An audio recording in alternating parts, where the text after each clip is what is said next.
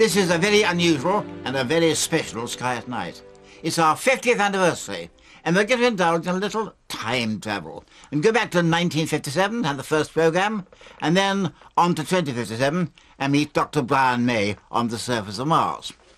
Well, I've been on the air now for half a century, and I've presented every programme except one when I was laid low by that wretched goose egg. The idea came originally from BBC producer Paul Johnstone, who wanted to put on a new kind of astronomy programme. He asked me to go and see him, which I did, and we worked out a programme to be called Star Map originally. Well, I'm afraid I can't show you that first programme because it wasn't recorded. But I found that my moon globe here is a very effective time-travelling machine, far better than Doctor Who's. So let's now go back to 1957 and that very first Sky at Night. So this is the studio as it was then.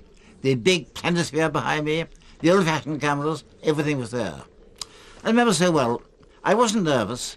I think when it comes to this kind of thing, I've got about as many nerves as the average rhinoceros.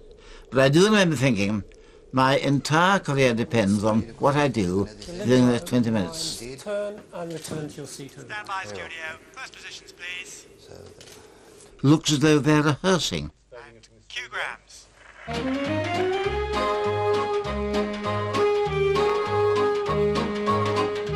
That music?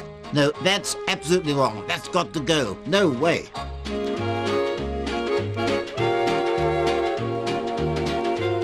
Good evening. Now, what I want to do in these talks is tell you about some of the interesting things you can see in the night sky each month. Astronomy is not just a hobby for old men with white beards, as so many people seem to think it is. Everyone can take an interest in it, and you don't need a vast telescope either.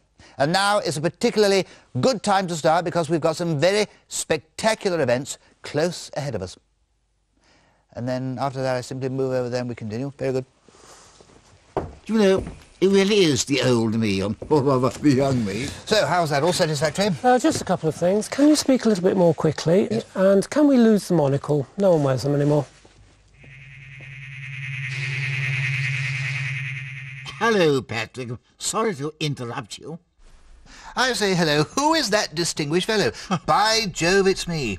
Yes, it's good to see you after all these years. I thought I'd come and wish you luck for the very first Sky at Night programme. We're recording the 50th anniversary Sky at Night in 2007. We thought you might like to join in. Goodness gracious, 50 years. Quite wonderful. I only asked for 3 programmes and they haven't even given me a contract. And you won't get one either. Really? Well, I must say they've given us a very good write-up in the Radio Times, but a dreadfully late time slot, 10:30 in the evening. I do hope it won't go out much later than that. Make the most of it. Things won't get any better there, I'm afraid. But 50 years on, Patrick, surely you must remember all of this for yourself. Not really. One forgets how much has changed. I mean, technology, for example. Indeed, evidently we've invented some kind of time travel, and I always was a little sceptical about that. But we are making great strides in technology here in 1957. The Americans have the giant 200-inch optical telescope in Palomar, California, but in Britain we're completing the world's largest fully steerable radio telescope at Jodrell Bank in Cheshire. Hugely exciting, but I fear rather expensive. The costs have spiralled to an amazing £700,000. It may sound a lot to you in 1957, but it doesn't sound much today. And inflation had become really astronomical. Now, remind me, what topics are you covering in this first programme? Well, of course, we'll be discussing our neighbouring planets, but of great interest is a comet that's rapidly approaching. Comet Arend-Roland was discovered last year by 2 Belgian astronomers. It can be seen without a telescope, and rather unusually, it has 2 tails, as you can see from this photograph. I hope you'll remind viewers that this is the only chance to see it.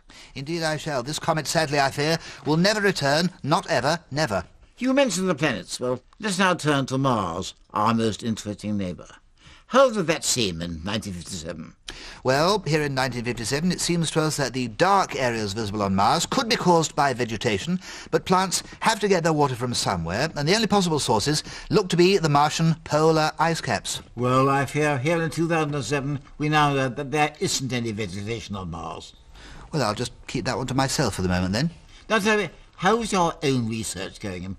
I know we both share a soft spot for the moon. Oh, yes, indeed we do. The moon, of course. I've been observing it very regularly since I was in the RAF. Well, since we were in the RAF. And here is my current moon map. Of course, I can't show you the far side of the moon, that's continually turned away from us, but thanks to the wobble as it orbits the Earth, we can just see around the edges. Now, I've been making a very careful study of those areas, and that's where I discovered this feature, a feature I call the Mare Orientale, or the Eastern Sea. A word to the wise, Patrick. The Americans will rediscover that for themselves. Rediscover it?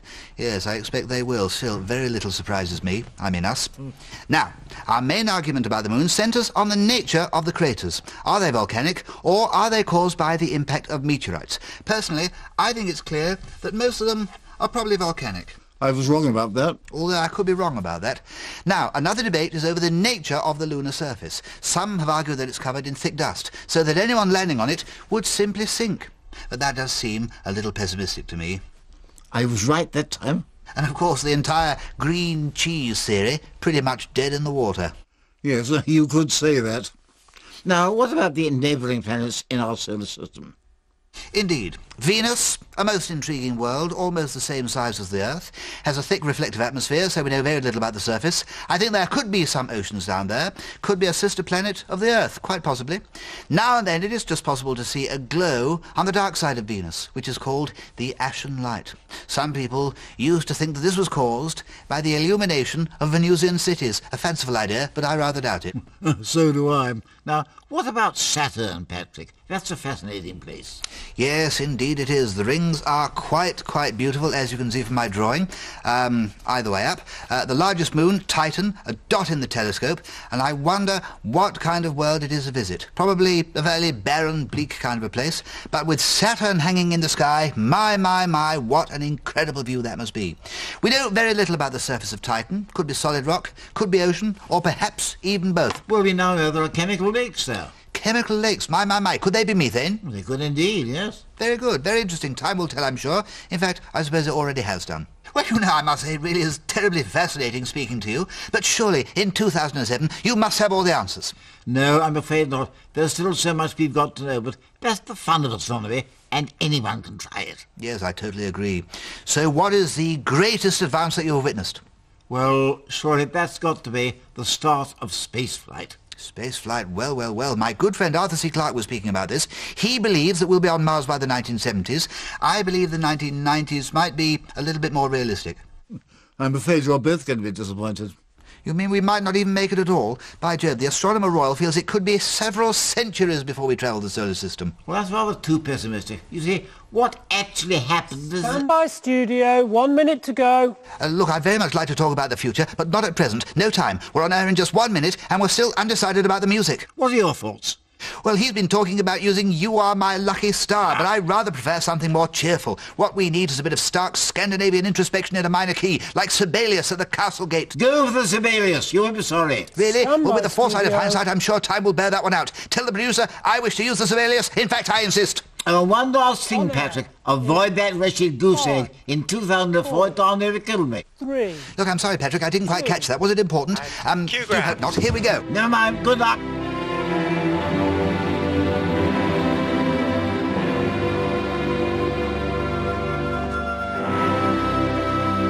Good evening.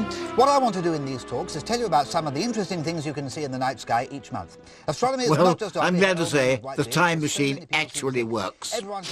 Well, over the years, I've invited you all to join me in looking at various spectacular events in the sky, and I hope you've enjoyed it.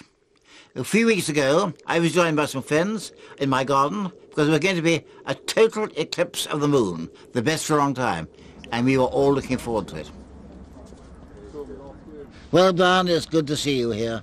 Thank you, Patrick. It's great to be invited. I have to say, in 2007, there's no better place to be than in Patrick Moore's garden, underneath the stars for a total eclipse with the moon. It's a dream. A lovely clear sky, I may say. Aren't we lucky? Chris, the moon is rather too parochial for you, but it'll be a good eclipse, I think. Yes, and I have a very firm policy on eclipses. I sit back and enjoy them and do very little. John, have you seen many total eclipses of the moon? Yeah, I've seen quite a few, but not so many with such perfect conditions as this. I think there was one in 1980 where the sky was as clear as this, and on that occasion the moon went a very dark red, almost dark brown. What about you, Bob?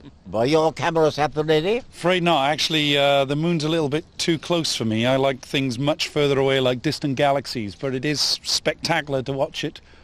right now, and you never know. One day I might be on the moon. Well, John, we are lucky, aren't we? We are indeed, Patrick. But you know the sort of thing that I want to do? I want to send some instruments to the moon.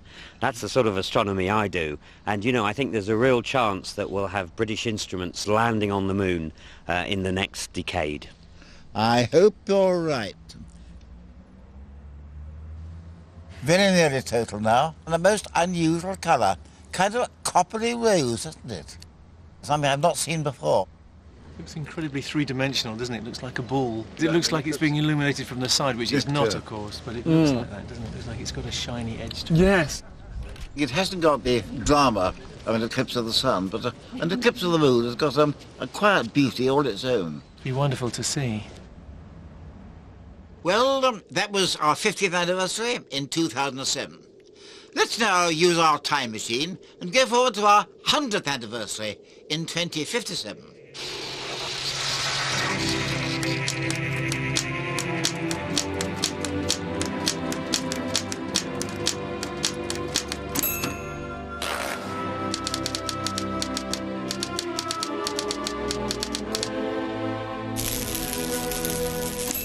Good evening. Welcome to the 100th anniversary of the Sky at Night programme. I've appeared in all of the 1,310 episodes, except just once, in 2004, when I was laid low by that wretched goose egg. Just to remind you, I am speaking to you from the BBC computer. I was uploaded here in 2015.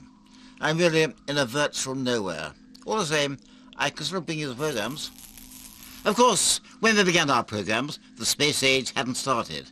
And the highlight of today's programmes are interviews with astronomers on Mars and, of course, the base on the moon. Let's now go on a journey of about 50 million miles and go to Mars, to Port Lowell Observatory on Olympus Mons, the highest volcano on Mars. Extinct, we hope. And there waiting for us is the director, an old friend of the Sky at Night, Professor Chris Lintott. Hello, Chris. Well, what are conditions like on Port Lowell? Oh, hello, Patrick. It's wonderful. There's no light pollution and no smog either. Well, at least not yet. Chris, where are you? That's not Olympus Mons. Well, the hard work at the observatory hasn't started yet, so I'm continuing my own personal exploration. I'm here on the Isidis Planitia, an impact basin between the ancient highlands and the northern plains. Now tell me, Chris, what's it like to walk on Mars? I've always wanted to try it. Very comfortable, actually. Gravity's about a third of that on Earth, which means it's strong enough for us just to walk around, but it's weak enough we can still lift heavy objects like this suit relatively easily. What about the Martian air? Very thin, no real oxygen? A pretty good laboratory vacuum. That, and the fact that Mars is 40 million miles further away from the Sun than Earth is, means it gets very cold. On a day like today, it's probably minus 60 centigrade. It's certainly chilly. Interesting weather, too.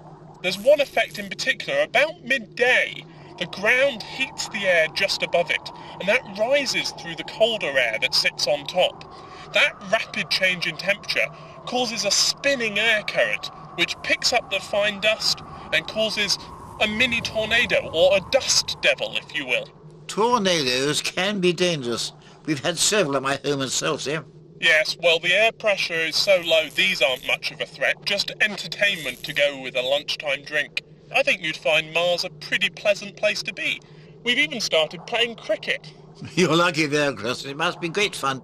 Yes, well, on Mars, bowlers have to contend not just with the lower gravity, but with lower atmospheric pressure as well. It makes it really hard to get a swing on the ball, although it is travelling much faster when it reaches the batsman.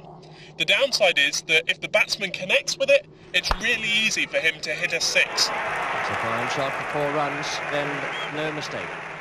I can well imagine that. You know, I can see something very interesting. What's that over there? Oh, I was wondering when you'd spot that.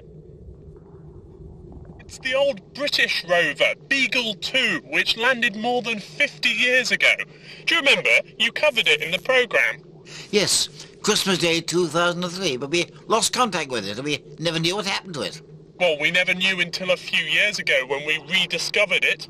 Sadly, it landed okay, but the solar panels failed to open, and that meant its transmitter never sent a signal back to Earth. Pity. It just might have made the biggest discovery of all. Yes, because it was looking for the direct signs of life, something NASA didn't get around to until 2020. So, Chris, is there life on Mars? Well, there certainly is. It's all over the planet. You have to dig down to find it, of course, and if you do that and look on the underside of rocks like this one, you see this green material, and that's bacteria. Bacteria in a state of suspended animation, but bacteria nonetheless. All you have to do to wake them up is just to add water. Oh, that's time for me to get going. That means I've got half an hour of air left. More importantly, though, I've got a dehydrated bottle of 2007 Chateau Neuf de Pape with my name on it. Just add water. Right, Chris, point taken. On your way. Also on Mars is another old friend of the sky at night, Dr. Brian May. He's at the European Mars base in Gusev Crater, where the Spirit probe landed so long ago. And Chris went there to see him.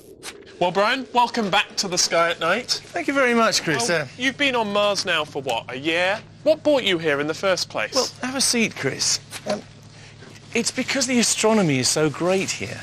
There's no atmosphere to speak of, there's no clouds, absolutely no light pollution, of course. Perfect. I've been studying interplanetary dust, as you probably know, which was the subject of my thesis in, 2007. Look at the dust on that. Yes, well, even in the middle of nowhere, though, Brian, you've done a lot to make home out of your life habitat. Yes, well, I think it's a good idea. I think the most important thing I brought out here is my little old reflecting telescope, which me and my dad made when I was a boy. I've had some great fun looking at the Martian night sky with that. And I also have Patrick's old 1879 Mars globe. Yes, he rescued that from a skip in Oxford, if I remember correctly. Yeah, beautiful. Good job, eh? But I do like to have a few reminders of home around me. I think it's important. I've been here a year now, of course, and I have another 6 months to go before I get back to Earth to get a new coat of varnish. Varnish? Well, not for me, of course, for the guitar, for the Red Special. Yes, I remember that guitar from, what, 2002, top of Buckingham Palace, and 2046, Lunar Live Aid. Yes, Lunar Live, what a great gig. Shame about Roger, though. It has to be said that using Apollo 11's descent stage as a drum platform was, well, a little risky. Well, yes, what none of us realised, of course, was that it was still half full of rocket fuel.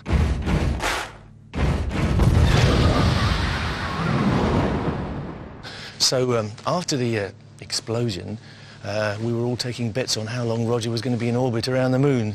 Okay, Houston, we've had a problem here. He laughs about it now, I think. Well, I think. Speaking of bets, do you remember a long time ago, the 2007 50th anniversary of the Sky at Night? I do indeed, Chris, as if it were yesterday. Should we take a look? Yeah, let's. Well, is there life on Mars? Brian, what do you think? I would love to think there is, I'm sure we all would. But I have a sneaking feeling that we may be alone in the solar system after all. Why do you think that? I think it's my doubt that that miracle of the first step of life could actually happen more than once, that an organism which can't evolve can evolve into one which can. Well, Chris, what do you think about it? There's no life on the surface. There aren't any Martians walking around, but under the soil there's an awful lot of water. So maybe, just maybe, we'd get primitive life down there. I think we do. After all, Mars is not too unlike the Earth, and I'm sure there is a certain amount of life on Mars. Tell you what, guys, I'll lay you odds of 1,000,000 to 1 that they don't find it inside 50 years. Right. There's a pound. You're on. Well, I have to say, Patrick did win, because we actually did find bacterial life on Mars. So, Patrick, I'm about to pay up. Here's your newly minted £1 million coin. With inflation, it'll just about buy you a Mars bar, I should think. You know, I'd far prefer a brandy if I could drink one in this virtual state. Well, on the other hand, it'll make a useful guitar pick for me. I have to say, though, there is something rather fishy about the bacterial life on Mars. These little chaps are actually suspiciously very much like the ones we see on Earth. In fact, their DNA is identical to ours. So you have to wonder if they truly are Martian. It's possible that these seeds of life were blasted from the Earth millions of years ago by asteroid impacts. Either way, they taste great with chips. Yes, well, Brian, have you actually had any time to look at the Martian night sky? Well, actually, every night, Chris. I can't resist it. From Earth, the brightest planet in the sky is Venus, the evening star. But from up here, the evening star is the planet Earth. And we're a very long way from the Earth here, of course, and it looks pretty much like a star, except it's the most beautiful blue colour. You only need a little pair of binoculars, really, to see the moon and the Earth in your field of view in a nice black sky. And with a telescope, you can see the continents, and also very brilliant polar caps. But, of course, these days they're very small.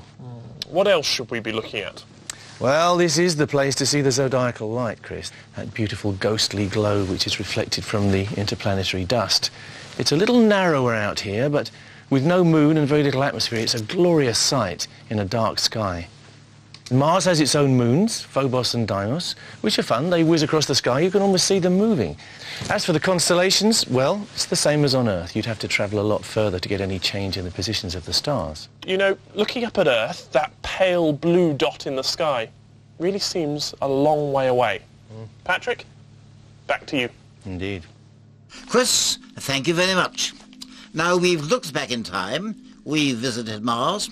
What about the rest of the solar system? And welcome now to a very old friend of our programme, a very old friend, and now resident on the computer at the International Space Station, Professor Jon Zarnecki of the Open University. Welcome, John. Well, frankly, you haven't changed much, but your surroundings have. Welcome, Patrick. I'm afraid we're going to have to be very quick because there's a solar flare on its way. It's about to reach us. In fact, there's already some interference. Well, I'll be brief then. On then to Jupiter, well beyond Mars, with its family of moons. One of these is Europa, with an icy crust, beneath which we think there may well be an ocean of water. Indeed, and we know for sure now, because we've got the Clark probe. And of course we designed the probe to melt through kilometres of ice. That's how thick we thought the crust was. But in fact, where we landed, it was only about 100 metres thick. So we've already got through the crust and we've entered the ocean. And in fact, Patrick, I can give you a real scoop for the sky at night. We've done the first analysis of the ocean, and I can announce that we have found life on Europa. Bacteria. Are they at all like bacteria of Earth or Mars? Indeed, very, very simple life forms. We think that this is different from life that we know on Earth and Mars. So this could be the independent evolution that we've been looking for. What about danger to Earth? Asteroids, John. Remember Apophis? Indeed I do, Patrick. It was in the 20s, the 2020s of course, that we first started to do a really, really detailed analysis of the dangerous asteroids out there. And we found one, Apophis, about a mile across, that seemed to be on a collision course with the Earth. It was predicted to hit the Earth in 2041. There were all sorts of plans as to how to deal with it. There was, of course, the well-known plan from President Bruce Willis in the United States, who wanted to nuke it. But we came up with a much better idea. We painted it black. How did that help? Well, you see, sunlight actually exerts a force on everything that it shines on. And that force depends on the colour of the object. So if we could change the colour, we would change the force. We used a black chemical, we covered the asteroid with it, and we did that about 10 years in advance, and it worked. It just changed the force a tiny amount, and we've saved the Earth. So in effect, it simply skimmed the top of the atmosphere and passed harmlessly by. It was a close shave indeed. The interference getting worse. Is that fair, John? It's almost on us. Patrick, I'm going to have to slap on some Factor 8000 sunscreen. You better be quick, too. Bye then, Patrick. Oh, well, I'm afraid we've lost John. Can't be helped. Let's turn now to something quite different. The moon, where we have the big, new radio telescope. And the man who knows all about that is Professor Bob Nichol. And he's on the moon right now. Bob, welcome to our programme. Well, Bob, you're a cosmologist. How have our views of the universe changed in general since 1957? Yes, well, it's a pleasure to talk about cosmology with you. As you know, back in 2007 at your 50th anniversary program. Oh, yes. You interviewed me and I told you what we thought the universe was made of. I remember that very well indeed. Let's have a look back at that clip so long ago. Well, Bob, what's new about the universe? Well, as you know, Patrick, since the 1930s, we've known about this mysterious thing called dark matter. This is unseen matter that we can only feel through its gravitational influence. In fact, if there wasn't dark matter, galaxies would just literally fly apart. And now, of course, we have the extra problem of what we call dark energy. It appears that about 3/4 of the universe now is full of this mysterious material we call dark energy. And it's a pure form of energy in the universe. And this energy seems to be pushing the universe and making the expansion in the universe accelerate faster and faster and faster. Well, in that program, 50 years ago, we talked about dark energy and dark matter. We had no idea what they were. Do we know now? It does appear that string theory is the answer. This is a theory that says the universe is actually not 4 dimensions, but actually has 11 dimensions. Well, I know about 4 dimensions, the 3 we live in plus time, but where are the other 7? Well, they're somewhere in the universe. There are some that are on subatomic scales, and these look like the dark matter that we thought there was back in 2007. Now, there are some other dimensions that are as big as the universe, and these are causing the acceleration in the expansion of the universe, what we called dark energy back in 2007. It still sounds pretty baffling to me, but at least we're making some progress. Now, what about this new lunar radio telescope? Well, I can actually tell you we've detected a very interesting radio signal. Doesn't look like anything else that we know about. And in fact, the International Astronomical Union is coming here to the moon to verify this signal, but it does look like that it may be from intelligent life. How far away? About 100 light years. 100 light years? Well, the first sky at night will just to reach them. Now, I wonder if anyone out there is listening to it, and if so, what they make of it. It's a new audience for you, Patrick, but will they be able to stay up late enough to see it? Depends on the length of their day, I suppose. That's right. Well, the future is certainly going to be exciting. But now, for the last time, let's look back again to 1957 and see how my earlier self got on in that very first Sky at Night program. 5 seconds on TK, coming to closing link, and we're off the air. Thank you, Patrick. All very good. Not speaking too quickly, I take it. Excellent.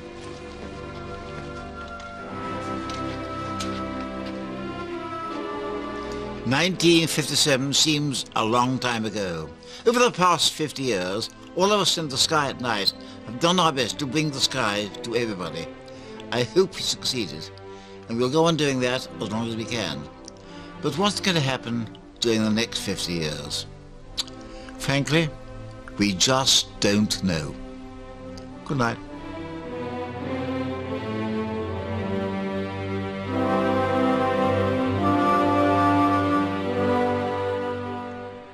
Back here in the present, next on BBC One, highlights of the Cricket World Cup.